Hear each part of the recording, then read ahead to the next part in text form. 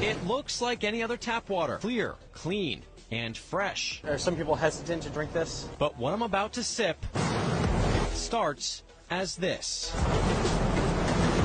So what you've got is the raw sewage being generated by more than 1 million people. It's a unique water treatment program being run in Orange County, California. I think people would be surprised at what goes on after they flush the toilet and what it takes to make clean water. Normally, processed sewage water is dumped into the ocean, but instead, it's being piped next door. That's really what makes this project stand out, is the technology that we use to turn that water into near distilled water. First, treated sewage water is microfiltered.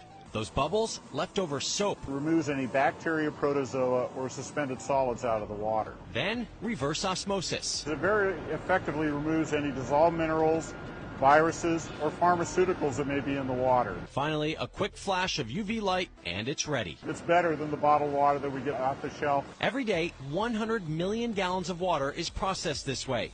The former sewage, a sustainable source of local water, since people aren't going to stop taking showers or flushing the toilet anytime soon. What people don't realize is they've been drinking wastewater their entire life, they just haven't realized it. Has no smell.